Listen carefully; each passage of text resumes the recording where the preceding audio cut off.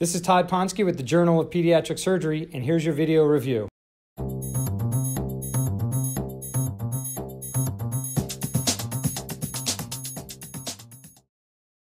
Today we have Maria Libertin with us again. She's a second-year medical student at the Northeast Ohio Medical University. And today she's going to review a paper that caught our eye out of the Journal of Pediatric Surgery. This was a paper that went over irrigation with perforated appendicitis. Now, this is a topic that's been done before. There was a study out of Kansas City that showed that there was no difference in if you irrigate or don't irrigate. However, this study was interesting because at University of Minnesota, there was one surgeon who had a very interesting and time-consuming method to irrigate in perforated appendicitis. His partners thought it was crazy, so they decided to do a review to show him that this was overkill. However, the results may surprise you. Maria?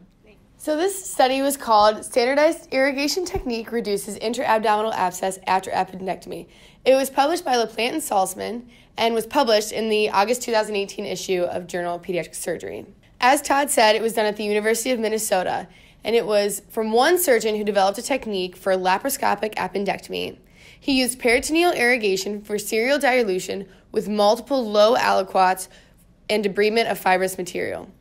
The hypothesis of the study was that there was no difference in the infection rates between this surgeon's technique and the normal technique with minimal dilution. For perforation, they could use up to 6 liters of normal saline, and for extensive peritonitis with or without interloop abscess, they could use from 9 to 12 liters. The primary outcome measured was intra-abdominal abscess formation after appendectomy. The results showed that after irrigation for serial dilution, no patients developed an intra-abdominal abscess out of 140 patients.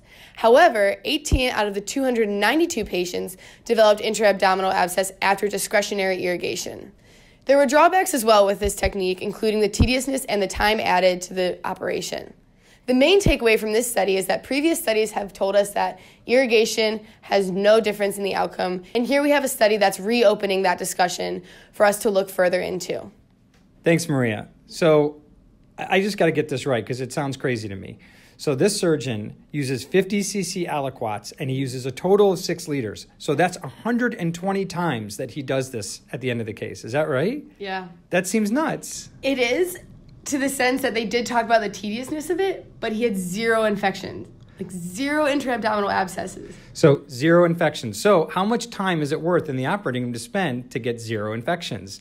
This surgeon clearly showed that by doing 120 times of 50 cc aliquots, he was able to get 0 infections in 140 patients. And the group that didn't do this had about a 6% post-operative abscess rate. So there you go. You make your decision.